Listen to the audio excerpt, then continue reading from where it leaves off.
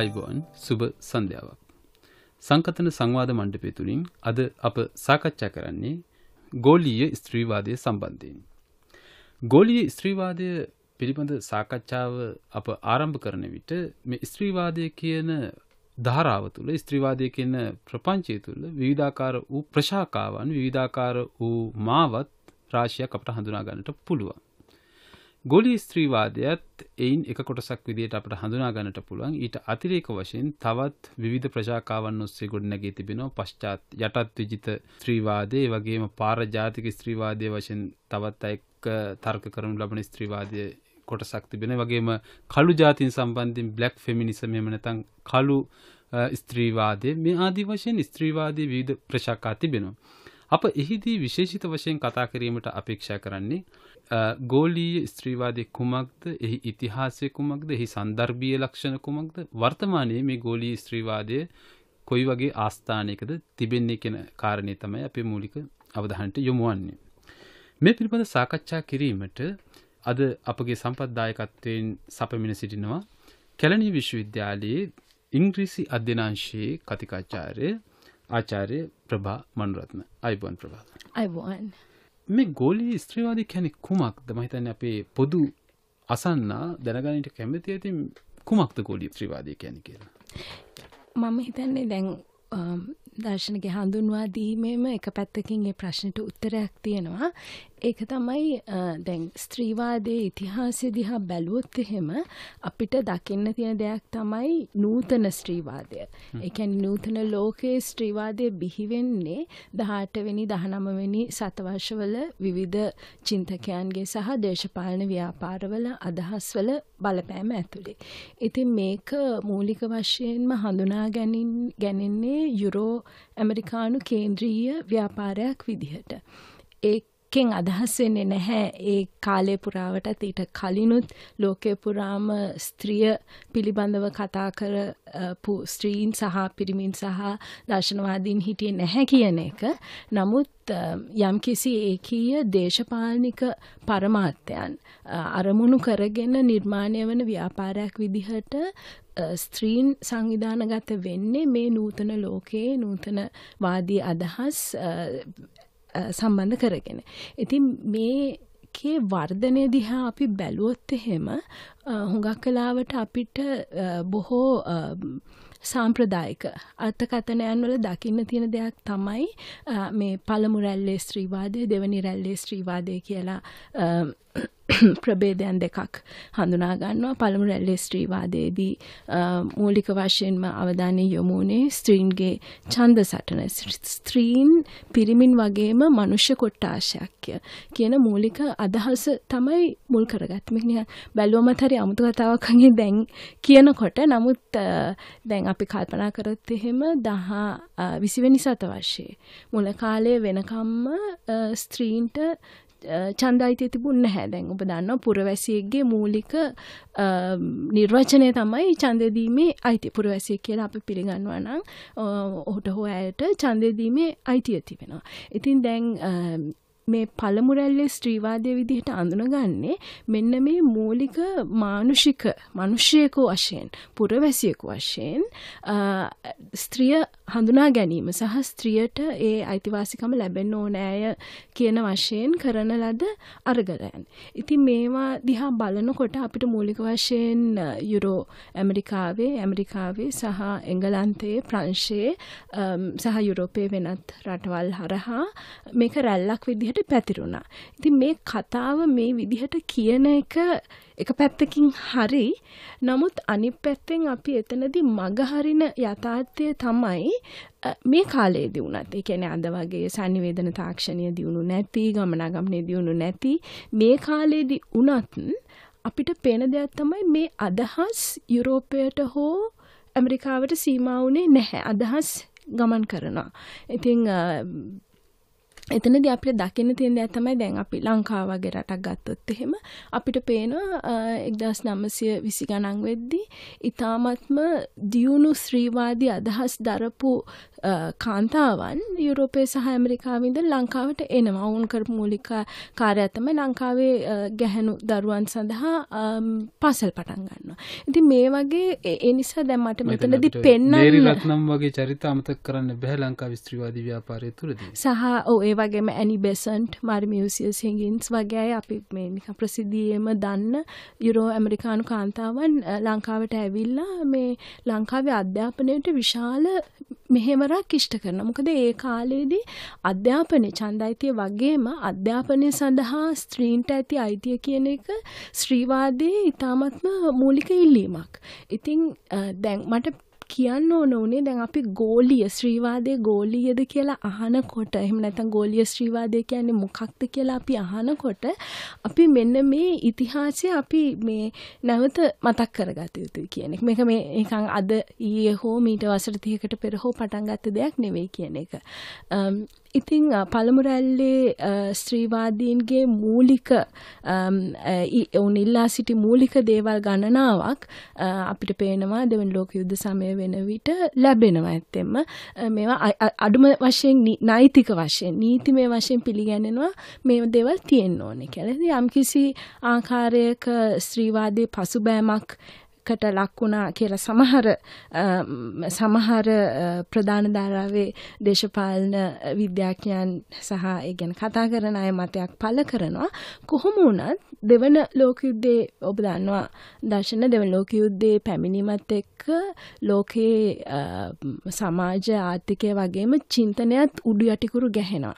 ඉතින් දෙවන ලෝක යුද්ධයෙන් පස්සේ මතුවෙන දර්ශනවාදයන් දිහා බැලුවත්, කලාව දිහා බැලුවත්, දේශපාලනය දිහා බැලුවත් ඉතා විශාල එක පැත්තකින් අපේක්ෂා බංගත්වයක් සහ අනික් පැත්තේ විශාල අපේක්ෂාවන් ගණනාවක් සහිත ලෝකයක් තමයි අපිට දකින්න හම්බ වෙන්නේ. ඉතින් අපි බැලුවොත් එහෙම උදාහරණයක් විදිහට ෂෝන් පෝල් සාර්ට්‍ර් වගේ කෙනෙක් ඉතාමත්ම මම හිතන්නේ මුළු ලෝකෙම 20 වෙනි සියවසේම ගත්තොත් එහෙම දැඩි බලපෑමක් ඇති කරපු ලෝකෙ පුරා දැඩි බලපෑමක් ඇති කරපු දාර්ශනිකයෙක්. ඉතින් මොවුන් නැවත ප්‍රශ්න අමතක කරන්න බෑ සිමන්ත බෝරේ සාත් සමග මේ සාන්දෘෂ්ටිකවාදයේ ගොඩනැගීමත් සමගම ඔවුන්ගෙන් වෙච්ච ස්ත්‍රීවාදයේ තිච්ච සම්ප්‍රදානයක්. ඔව් දැන් ඒක එතනට තමයි මම එන්න හදන්නේ. ඒ කියන්නේ දැන් අපිට තව දැන් දෙවෙනි ලෝක යුද්ධයෙන් පස්සේ අපිට තවදුරටත් ලෝකයේ හිටපු මිනිසුන්ට තවදුරටත් බැරි වෙනවා අර කලින් හිටපු තැන ඉඳලා ලෝකය තේරුම් ගන්න හෝ ලෝකෙ දිහා බලන්න.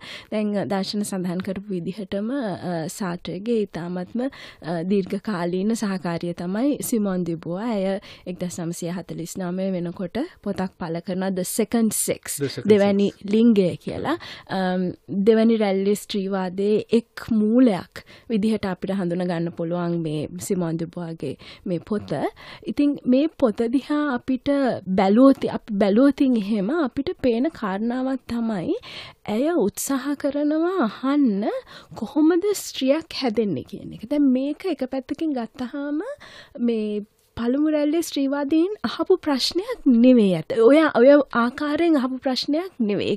ඒ කියන්නේ අපි කියන අර implicitly සැඟවුණු ප්‍රශ්නයක් විදිහට ඒක තියෙනවා. නමුත් ඔවුන්ගේ මූලික අවධානය යොමුුනේ මේ සමාන අයිතිවාසිකම් දිනා ගැනීම කෙරෙහි. ඒක යුරෝ ඇමරිකාව තුලත් ලෝකයේ පුරාමත් බැලුවොත් ඒ කාලේ ලෝකයේ පුරාමත් ප්‍රචලිත වුණු අදහසක් විදිහට අපිට දකින්න පුළුවන්. දැන් සිමෝන් ඩි බුවාගෙන් සහ ඊට පස්සේ දෙවෙනි රැල්ලේ ස්ත්‍රීවාදීන්ගේ දායකත්වය තමයි ඔවුන් උත්සාහ කරනවා දාර්ශනික මට්ටමින්, ඒ කියන්නේ සංකල්පීය මට්ටමින් ඔවුන් උත්සාහ කරනවා ස්ත්‍රියක් කොහොමද සමාජාන යෝජනය හරහා නිර්මාණය වෙන්නේ. තමත්ම ප්‍රසිද්ධ විදිහට මේ ඔබ දන්නවා ඇති මේ සිමෝන් ඩි බුවා කියනවා one is not born a woman but made into one කියලා. ඒ කියන්නේ කෙනෙක් ස්ත්‍රියක් විදිහට උපදින්නේ නැහැ. යම්කිසි මනුෂ්‍ය ප්‍රාණියෙකුව ස්ත්‍රියක් බවට පත් කරනවා කියලා. ඒතකොට එතනදී ඈ ඉතා දීර්ඝ පොතක් මේ The Second Sex කියන පොත පුරාම ඈ හොයන්නේ මේ ක්‍රියාවලිය සිදු වෙන්නේ කොහොමද? ස්ත්‍රියගේ මේ විවිධ ස්වරූපයන්, ස්ත්‍රිය පිළිබඳ විවිධ මිත්‍යාවන් කියනකොට සිංහලෙන් ටිකක් තියෙන අර බොරු කියලා බොරු නෙවෙයි සහ මේ මිත්‍යාව කියන එක අතර පොඩි වෙනසක් තියෙනවා.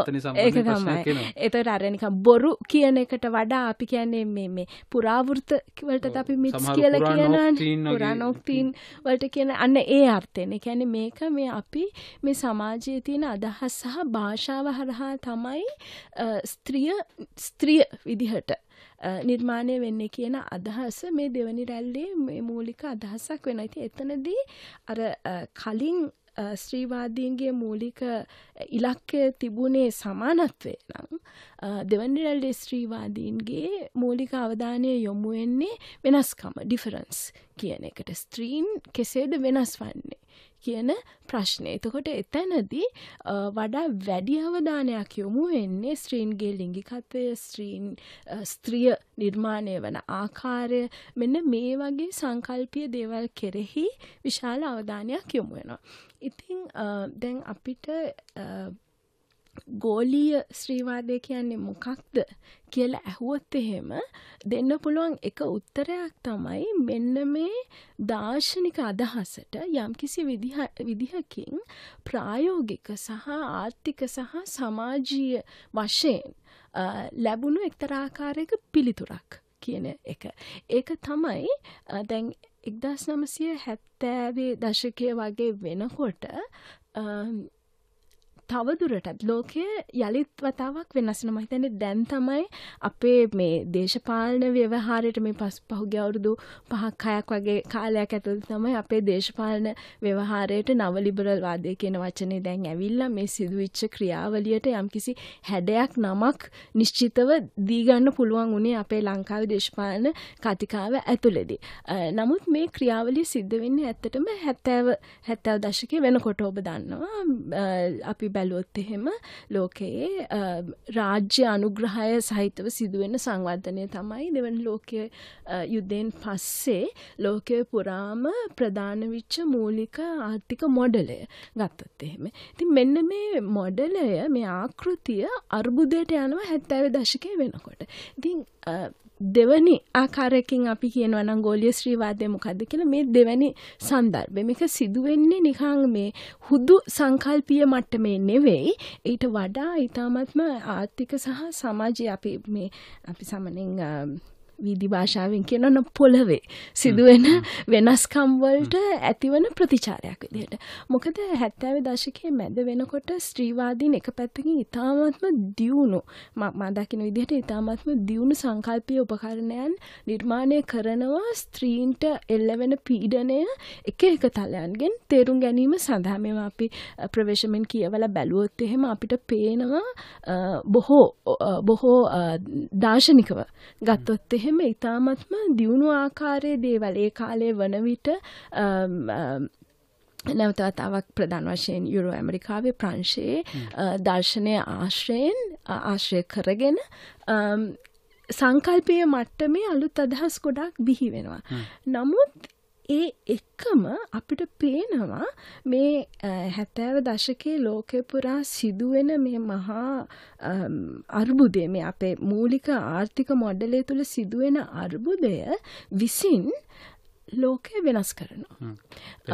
එතකොට මෙන්න මේ වෙනස් වීමත් එක්ක තමයි මම හිතන්නේ මම දකින විදිහට අද වෙනකොනුත් අපි තාමත් මේ ඔට්ටු වෙන්න උත්සාහ කරන්නේ. මේ මොකක්ද මේ සිද්ධ වුනේ මේකේ ප්‍රතිඵලයන්ගේ යම් කිසි ආකාරයක අනාගතය තමයි අද අපි ජීවත් වෙන්නේ. එදා ඒ සිදුවුන ක්‍රියාදාමේ. ඉතින් එතනදී අපිට දකින්න ලැබෙන මූලික කාරණාවක් තමයි 70 දශකයේ වෙනකොට ස්ත්‍රීවාදීන් එක පැත්තකින් මේ සංකල්පීය වශයෙන් මේ අදහස් දියුණු කරන අතරම ස්ත්‍රීවාදය විශාල වශයෙන් ප්‍රධාන ධාරාවේ දේශපාලනයට එකතු වෙනවා. දැන් එක්සත් ජාතීන්ගේ සංවිධානයේ ස්ත්‍රීන්ගේ දශකයක් නම් කරන 1975 ඉඳලා 85 වෙනකම්.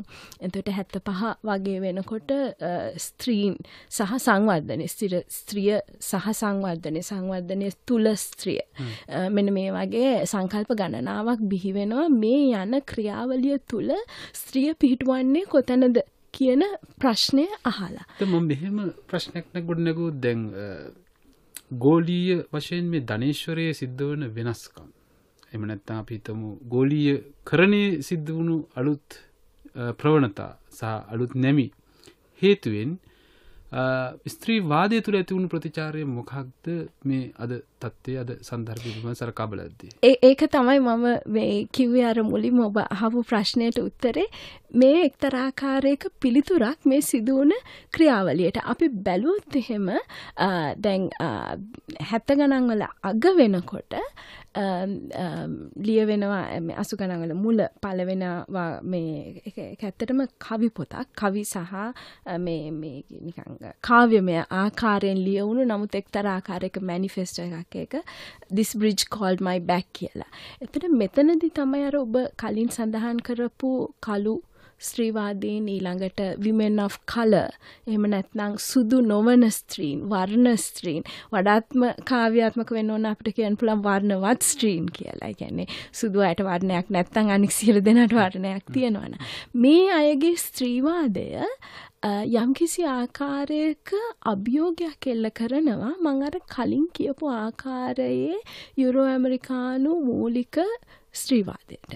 එතකොට ඔවුන් අහන්න පටන් ගන්නවා මේ කතා කරන අදහස් මේවා කොයිතරම් දුරට සුදු මධ්‍යම පාන්තික බටහිර එහෙම නැත්නම් දියුණු යයි සැලකෙන ලෝකයේ ස්ත්‍රීන්ගේ අදහස්ද මේ පිටත ස්ත්‍රීන් මේ තුල නියෝජනය වෙනවාද නැද්ද කියලා. ඉතින් මේ ප්‍රශ්නය 80 දශකයේ පුරාම විවිධ ආකාරයකින් අහනවා අපිට පේනවා. ඉතින් ඒකට යම්කිසි ආකාරයක ඒ හරහා ගොඩනැගුණු ස්ත්‍රීවාදය තමයි මම මෙතනදී ගෝලීය ස්ත්‍රීවාදය වශයෙන් හඳුන්වන්න කැමති වෙන්නේ. මේකේ තව සන්දර්භයක් තියෙනවා මම හිතන්නේ අපි සඳහන් කරන්න ඕනේ.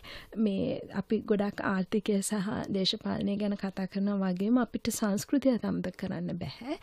දර්ශන දන්නවා 70 78 79 වගේ වෙනකොට ලංකාවේ වගේම රේගන් තැචර් මුල් විච්ච මේ නව ලිබරල් ප්‍රතිපත්ති එක්කලා ඇතිවෙන දෙයක් තමයි ඒක අපිට 90 දශකයේ වෙනකොට හොඳින්ම පේන්න පටන් ගන්නවා ලෝකෙ පුරා සියලුම ආගම් සහ සියලුම සමාජයන් යම්කිසි බොහෝ අපිට සියලුම කියන්න බෑ නමුත් බොහෝ සමාජයන් සහ සියලුම ප්‍රධාන ආගම් පාහේ යම්කිසි ආකාරයක මූලධර්මවාදයක් කරා ගමන් කරමින් ඉන්නවා. එක් පැත්තකින් ආර්ථිකය ඒක උච්චතම අවස්ථාවකට දැන් මේ වෙනකොට අපි 2017 මුහුණ දෙමින් සිටිනවා. ඔව් අපිට ඒක තරා මේ මම හිතන්නේ මේ උත්ප්‍රාසය තමයි අපිට හැම විටම හිතෙනවා අපි මේකේ උච්චතම අවස්ථාවේ ඉන්නේ කියලා. නමුත් අවුරුදු 15 ගත්තොත් එහෙම අපිට හිතෙනවා මීට වඩා මේක නරක වෙන්න බෑ කියලා හිතනකොටම ඊට වඩා නරක දෙයක් අපිට අහන්න හම්බ වෙනවා.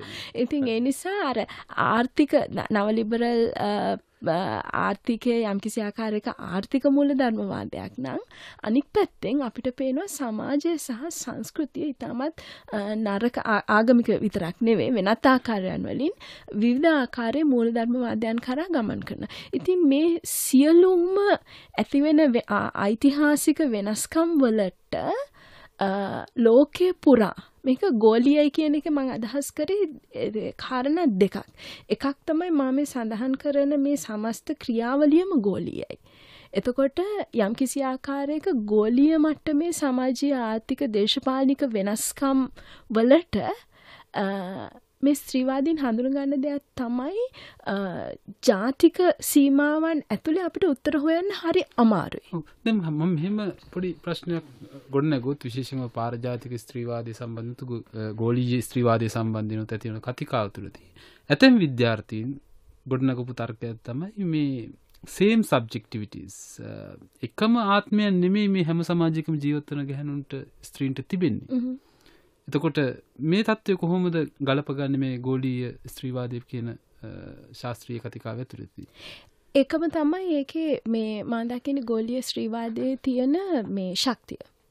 ඒ කියන්නේ තව දුරටත් අපිට බෑ වුන් එන්නේ මේ ගෝලීය ස්ත්‍රීවාදීන්ගේ මූල ආරම්භයේම මම කියපු විදිහට වුන් එන්නේම මේ තනි අත්දැකීමක් සියලු දෙනාට පොදු අත්දැකීමක් විදිහට අපිට ගන්න බෑ කියන න්‍යාය උඩම පදනම් වෙලා. උදාහරණයක් ඇදිට ඔබ කියන ඔබ ඔබ දන්නවා ඇති ඔබ අහලා ඇති මේ ස්ත්‍රීවාදයේ මූලික ප්‍රවාදයක් තමයි the personal is political කියන එක. කියන්නේ පෞද්ගලික දේ දේශපාලනය කියන මීට කලින් දේශපාලනයේ ප්‍රධානතාවය දේශපාලන සමාජය ගත්තොත් එහෙම එය තමයි දේශපාලනය තිබුණේ. එළියේ කියන්නේ ගෙදර දොරෙන් එළියේ තමයි දේශපාලනය තිබුණේ. ගෙදර ඇතුළට ආවට පස්සේ එතන නිකන් දේශපාලනය නෑ වගේ තමයි මීට කලින් දේශපාලනය ගැන හිතපු මිනිස්සු කල්පනා කරලා. ඉතින් ස්ත්‍රීවාදීන්ගෙන් තමයි මේකට විශාලතම සහ මම හිතන්නේ ගැඹුරුතම ප්‍රහාරය එල්ලුනේ පුද්ගලික දේ දේශපාලනිකයි කියලා. ඉතින් දැන් අපි බැලුවොත් එහෙම මේ ගෝලීය ස්ත්‍රීවාදීන් ඔබ සඳහන් කරපු ආකාරයේ සුදු නොවන වර්ණ ස්ත්‍රීවාදීන් ගෙනාපු මූලික තර්කයක් තමයි මේක අපි මීට වඩා සංකීර්ණ කරන්න ඕනේ. මේ පුද්ගලික සහ පොදු කියන බෙදීමම යම්කිසි ආකාරයකට මධ්‍යම පාන්තික බෙදීමක්.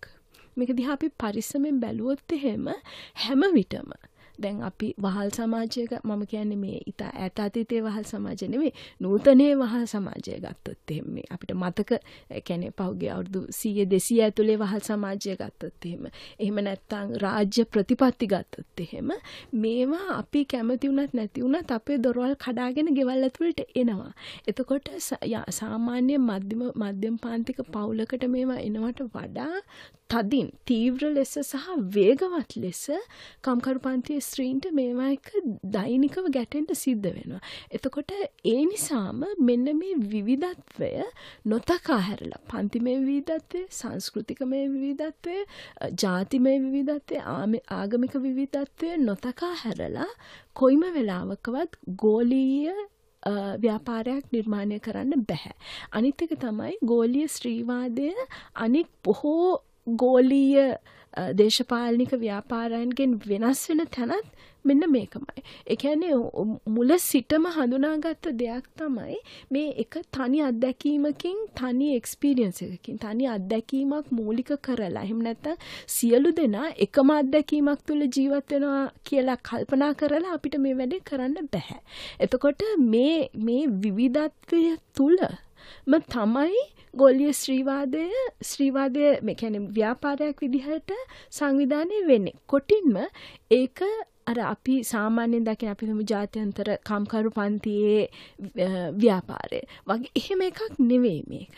මේවා ඒ කියන්නේ දැන් අපි මේ ටිකක් අර කාව්‍යාත්මකව කියනවා නම් ඕනෑම තැනක සිදුවෙන ස්ත්‍රීවාදී අරගලයක් මේ සමස්ත ක්‍රියාවලියේ කොටසක් විදිහට අඳුරගන්න පුළුවන්. මොකද මම හිතන්නේ අනිත් බොහෝ දේශපාලන ධාරාවන්ට නැති පොදු ලක්ෂණයක් පොදු ගුණාංගයක් තමයි ස්ත්‍රීවාදීන්ගේ ඔවුන් පීතෘ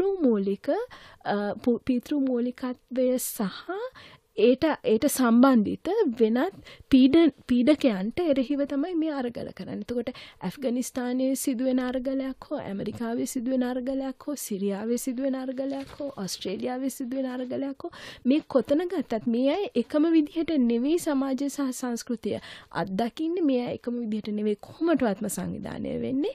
එසේ වුවත් ඔවුන්ගේ පොදු පීඩකයා විදිහට ඔවුන් පීතෘ මූලික සමාජ ව්‍යුහයන් හඳුනා ගන්නා නිසා ඒ තුළ ඇතිවන ඒකීයත්වයක් පමණයි අපිට මේ ව්‍යාපාරයක් විදිහට නම් කරන්නවත් පුළුවන් වෙන්නේ. එහෙම නැතුව ඒක අර සාම්ප්‍රදායික විදිහට අපි දකින විදිහට යම්කිසි එක් තැනකින් පාලනය වෙන හෝ එක් අදහස් සමූහයකින් හෝ එක් තනි අත්දැකීමකින් හෝ පාලනය වෙන දෙයක් නෙමෙයි. ඉතින් ඒකම තමයි දැන් ඔබේ ප්‍රශ්නයට නැවතත් පිළිතුරු දෙනවා නම් මේ විවිධත්වය මූලික සිද්ධාන්තයක් විදිහට ගන්නා ව්‍යාපාරයක් තමයි ගෝලීය ස්ත්‍රීවාදය. ග්ලෝබල් සිස්ටර්හුඩ් කියන සංකල්පය කියන්නේ ගෝලීය වශයෙන් සහෝදරියන් බවට පත්වීමට නොහැකිකම. ඔව් සහෝදරීත්වය කියලා මම අද කල්පනා කරා. මොකද්ද අපිට සිංහලෙන් දාන්න පුළුවන් වචනේ? එහෙම වචනයක් සිංහලෙන් නැහැ. නමුත් මං හිතන්නේ දැන් අපිට සහෝදරීත්වයක් ගැන කතා කරන්න කාලේ හරි. මොකද ඒක තමයි දැන් මේක ගැන කතා කරන බොහෝ දෙනා 1984 වගේ මට මතක විදිහට රොබින් මෝගන් කියන ස්ත්‍රීවාදී විශාල කෘතියක් නිෂ්පාදන ඇලියන් නැහැ එකතු කරගත් කෘතියක් නිර්මාණය කරනවා ලෝකේ පුරා රටවල් 70ක ස්ත්‍රීන් ගැන. ඒකේ මේ මාතෘකාව එකේ ටයිටල් එක විදිහට දාන්නේ sisterhood is global කියන එක. ඒ කියන්නේ මේ 80 දශකයේ මැද භාගයේ වෙනකොට මෙන්න මේක පිළිගන්න සිද්ධ වෙනවා. සහෝදරීත්වය එහෙම නැත්නම් ස්ත්‍රීන් අතර සහෝදරත්වය කියන්නේ ගෝලීය දෙයක්. ඒකින් පිට අපිට මේක සංකල්පගත කරන්නවත් බෑ කියන අදහස. ඉතින් දැන් අපි කල්පනා කරුවොත් එහෙනම් මේක ප්‍රායෝගික තලයේ ක්‍රියාත්මක වෙන්නේ කොහොමද කියලා අපි දන්නවා මේ ඔය නව ලිබරල් වාදී නැත්නම් ඔබ කියපු ගෝලීයකරණය ගත්තොත් එහෙම ප්‍රධාන දෙයක් තමයි මේක එක සිද්ධාන්තයක් තමයි ශ්‍රම විභජනය ගෝලීයකරණය වෙනවා. සහ ඒ අතරම ඉතාමත්ම වේගෙන් ඉතාමත්ම ශීඝ්‍රයෙන් ස්ත්‍රීකරණය වෙනවා. මේ දෙක තමයි මේ ගෝලීයකරණය සාමාන්‍යයෙන් අපි වැඩි දකින්නේ නැති නමුත් මූලික කාරණාව දෙකක්. ශ්‍රී ලංකාව කියන සන්දර්භයකම මම හිතන්නේ 50%කට වැඩිය දළදේශීය නිෂ්පාදනයෙන් නිෂ්පාදනය කරමින් සිටින කාන්තාව. ලංකාවේ විදේශ විනිමය නිෂ්පාදනය කරන මූලික ක්ෂේත්‍ර 3 ගත්තොත් 3ේම වැඩිපුර ඉන්නේ කාන්තාවන්. ඇඟලුම් කර්මාන්තය වගේ විදේශගත ශ්‍රමිකයන් ඕන පාරිතෝෂික මුදල් මම හිතන්නේ බිලියන 7කට වැඩි සාමාන්‍යයෙන් අවුරුද්දකට වෙන විශාල මුදලක් ලංකාවේ ආර්ථිකයේ පවතින විදේශගත කාන්තාවන් වන මුදල් වලින්. දැන් ගැටලුව තමයි මේක ප්‍රධාන ධාරාවේ දේශපාලනය අඳුරගන්නේ ඉතාම ඒ කියන්නේ එතකොට ගොඩක් කල් ගිහිල්ලා ප්‍රමාද වැඩි. ඇත්තටම අපි කල්පනා කරලා බැලුවොත් එහෙම මේක මම හිතන්නේ වාමාංශික දේශපාලනය තුල පවා මේක අඳුර ගන්නකොට ප්‍රමාද වැඩි. ඒ කියන්නේ ලෝකය ගෝලීයකරණය සංවිධානය වෙන මූලික ආකෘතිය ගැනම අවබෝධය කෙරෙහි අන්ධ වෙනවා මේ ස්ත්‍රීවාදීන් මේ නිර්මාණය කරන දැනුම ගැන ඇති අනවබෝධය නිසා. දැන් මෙතෙන්දී අපි කතා කළා මේ වැඩ කරන කාන්තාව ගැන. දැන් එතෙන්දී දැන් මේ ප්‍රොෆෙෂනල්ස්ලා වෘත්තික මට්ටමට කාන්තාව පැමිණෙමින් සිටිනවා. ඒක මේ ගෝලීයකරණයේ ප්‍රතිඵලයක් බවට පත් වෙනවා. මිනිසුන්ගේ සුබ සාධනය කප්පාදු කිරීම, විශේෂයෙන් කාන්තාවන් සම්බන්ධයෙන් දැවැන්ත විදිහට සුබ සාධනය අහිමි වීම, ඔවුන්ගේ අයිතිවාසිකම් අඩුවීම. දැන් මේ අලුතෙන් ඇතිවෙච්ච ව්‍යුහාත්මක වෙනස්කම් අපි ඉස්සෙල්ලා කතා කරපු නව ලිබරල් වාදය තුලින් වෙච්ච අර ස්ට්‍රක්චරල් ඇඩ්ජස්ට්මන්ට්ස් කියන ඒවා ව්‍යුහාත්මක වෙනස්කම් වලට කොහොමද ස්ත්‍රීවාදීන් මේ වන විට ප්‍රතිචාර දක්වමින් සිටින්නේ? දැන් අලුත් තත්ත්වයන් ඇතුලේ. ඔව් දැන් අලුත් තත්ත්වයන් ඇතුලේ දැන් අපි 70 80 90 දශකයේ වෙනකොටත් විශාල වශයෙන් මේ මා අදහස් කරන මේ ගෝලීය ස්ත්‍රීවාදය නියැලුනේ මෙන්න මේ ස්ට්‍රක්චරල් ඇඩ්ජස්ට්මන්ට් ප්‍රෝග්‍රෑම්ස් එහෙම නැත්නම් ව්‍යුහාත්මක වෙනස්කම් කියලා අපි කියමු සරලව. ඔව් මේවා ලෝකයේ සිදුවන වෙනස්වීම් කෙරෙහි මේවට කොහොමද අපි ප්‍රතිචාර දක්වන්න ඕනේ කියන දේ තමයි මූලික වශයෙන් හෙව්වේ. එතනදී නිර්මාණය ඒකට ප්‍රතිචාර දක්වපු එක ආකාරයක් තමයි වැටුප් ශ්‍රමය. හරි ස්ත්‍රීන් දැන් මුලින් අපි ගොඩක් වෙලාවට ස්ත්‍රීවාදීන් කල්පනා කරේ වැටුප් ශ්‍රමය කෙරෙහි ස්ත්‍රීන් වඩා යොමු වීම යම්කිසි සමාජීය සමානාත්මතාවයක් විදිහට අඳුනගත්තා. දැන් මේ ගෝලීය ස්ත්‍රීවාදයේ එක ප්‍රධාන තර්කයක් තමයි ඔවුන් ගෙනාවේ. පළවෙනි එක තමයි වැටුප් ශ්‍රමය කියලා අපි නිර්වචනයක් හදනකොටම වැටුප් නොලබන ශ්‍රමය නෙවෙයි කියලා ගණනය කිරීම. එතකොට ඒක එක මුල් ස්වරූපයක් මම මේ කියන්නේ යන දේ. ඒක තමයි දැන් ගොඩක් වෙලාවට අපි හිතමු ගෙදරක උදේ නැගිටලා රැ වෙනකන් ස්ත්‍රීන් පමණක් නෙවෙයි දරුවන් වයස්ගත පුද්ගලයන් කරන විශාල වැඩ ප්‍රමාණයක් තියෙනවා. මේ දේවල් සහ පිරිමින් කරන විශාල නිෂ්පාදනය කියන ඉලක්කම ගොඩනගනකොට මේ මගහැරෙනවා. මේ සම්පූර්ණයෙන්ම මගහැරලා තමයි මේ අපි මේ නිෂ්පාදනය කියන දේ අපි තේරුම් ගන්නෙම. ඉතින් එතකොට එකක් තමයි උත්සාහ කරපු දර්ශනගේ ප්‍රශ්නට උත්තරයක් විදිහට කියනවා නම් මෙන්න මේ වැටුප් නොවන ශ්‍රමය විදිහට හඳුනා ගැනීමට උත්සාහ කිරීම. දැන් අපි හිතමු කවුරු හරි දැන් අද පාරේ යනකොට මේ ගිනි අවුවේ අම්මලා ළමයි වඩාගෙන ඉස්කෝලේ ඇරලා ගෙවල් වලට යනවා. දැන් ඒ ශ්‍රමයනේ කාගේ හරි ශ්‍රමය. ඒක නමුත් අපි ඒක කවදාකවත් මේ රටේ ජාතික ශ්‍රමය විදිහට අඳුන ගන්න නැහැනේ. හරි. එතකොට යම්කිසි ආකාරයකට මෙන්න මේ වැටුප් නොලබන ශ්‍රමය විදිහට හඳුනා ගන්න එක පැත්තකින්. දෙවැන්න තමයි මම හිතන්නේ ඊටාත්ම වැදගත් මරියා මීස් කියලා සමාජ විද්‍යාඥයෙක්. නමුත් 80 දශකයේ වෙනකොට කෘතියක් නිර්මාණය කරන මේ කෘතියක් ලියනවා. එහිදී තර්ක කරන එකේ මේ ස්ට්‍රක්චරල් ඇඩ්ජස්ට්මන්ට් ප්‍රෝග්‍රෑම්ස් ගැනත් ඒ කියන්නේ ඔය මේ ජාත්‍යන්තර මූල්‍ය අරමුදල විසින් හඳුන්වා දෙන ව්‍යුහාත්මක ගැළපීම්. ඒවට කියන්නේ ව්‍යුහාත්මක ගැළපුම් වැඩසටහන් පිළිබඳව කතා කරනවා. මේ සමස්ත ක්‍රියාවලිය විසින්ම කරන දෙවැනි කාරණාව තමයි මෙතෙක් යටත් විජිතකරණයට ලක් නොවූ කලාපයන් වඩා යටත් විජිතකරණයට ලක් කිරීම. එතකොට මේ ධාරාවේ ශ්‍රීවාදීන් කියන එක අදහසක් එක හරි ලස්සන අදහසක් එක පැත්තකින් ගත්තාම ක්‍රූරයි නමුත් ලස්සනයි. ඒක තමයි අවසාන කොලනිය. අවසාන යටත් විජිතය තමයි ස්ත්‍රීන් කියන්නේ. කියන්නේ ස්ත්‍රීන් සහ පරිසරය. දැන් මේ ස්ත්‍රීන් සහ පරිසරය අනේකා කරලා තමයි යම්කිසි විදිහකට අපි ආපහු ගියොත් එහෙම පුනරුදය පැත්තට අපි ආපහු පුනරුදය දිහා බැලුවොත් ප්‍රෝග්‍රස් කියන අදහස එහෙම නැත්නම් පුනරුදෙහි මේ ප්‍රගතිය කියන අදහස අපි බැලුවොත් එහෙම මේක නිර්මාණය කරන්නේම අපි එන්න යම්කිසි රේඛීය ආකාරයකට ඉදිරියට රේඛීය වශයෙන් දියුණු වෙනවා. තර්කයේ උඩ පදනම් වෙලා රේඛීය වශයෙන් දියුණු වෙනවා සහ ඉදිරියට යනවා කියන අදහස තමයි මේ පුනරුදේ මූලික ප්‍රගතිය කියන සංකල්පය ඉතාම දීර්ඝ වසර දහස් ගාණක් ඈතට දිව යනවා.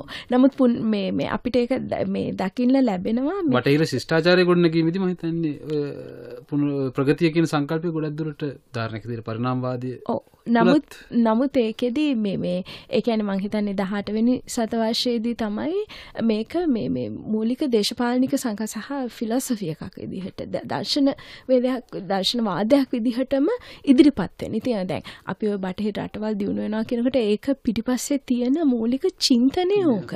දැන් මේකේ ගැටලුව තමයි මේ විදිහට අපිට දියුණු වෙන්න පුළුවන්ද?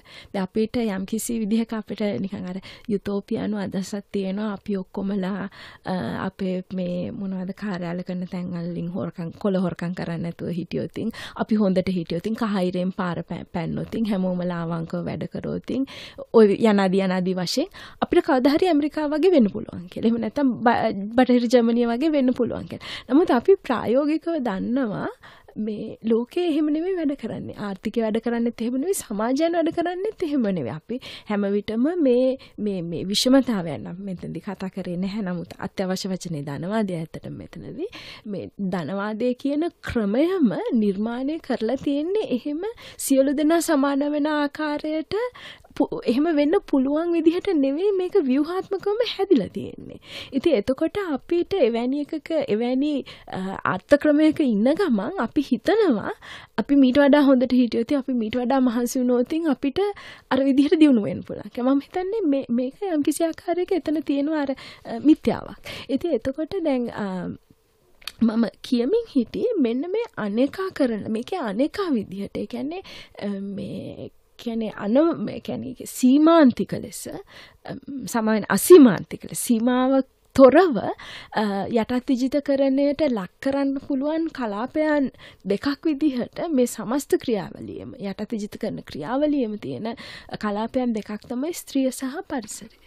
එතකොට මේ අවසාන කොලනිය විදිහට ස්ත්‍රිය සහ පරිසරය හඳුනාගන්නේ මේ ගෝලීය ස්ත්‍රීවාදීන් මෙන්න මේ අර්ථයෙන් නැත්නම් පාරිජාතික ස්ත්‍රීවාදීන් මෙන්න මේ අර්ථයෙන් තමයි මේක කතා කරන්නේ. මොකද ස්ත්‍රීන්ගේ ශ්‍රමය, ස්ත්‍රීන්ගේ ශරීරයන් සහ ස්ත්‍රිය සහ පරිසරය අතර තිබෙන සම්බන්ධය මේ සියල්ල ඉතා වේගයෙන් පාරිභෝගිකකරණය පාරිභෝජන භාණ්ඩ බවට අපි කියන කොමඩිෆිකේෂන් කියලා බවට පත් කිරීමේ ක්‍රියාවලියක් තමයි දැන් අපිට පහුගිය අවුරුදු 30 හෝ 40 පුරා දකින්න තියෙනවා. ඉතින් මේකට විවිධ මට්ටමේ සංකල්පීය මට්ටමේ, දේශපාලනික මට්ටමේ, සංස්කෘතික මට්ටමේ, දේශපාලනික සමාජීය වශයෙන් එන ප්‍රතිචාරයන් තමයි මෙතනදී අපිට ගෝලීය ස්ත්‍රීවාදයේදී අඳුරගන්න පුළුවන්. ඒක සමහර විට හිංසනයට එරෙහි ප්‍රතිචාරයක් වෙන්න පුළුවන්. හිංසනය කියනකොට ගොඩක් අය ස්ත්‍රීවාදීන් හිංසනය ගැන කතා කරනකොට කතා කරන්නේ ගෘහස්ත හිංසනය ගැන.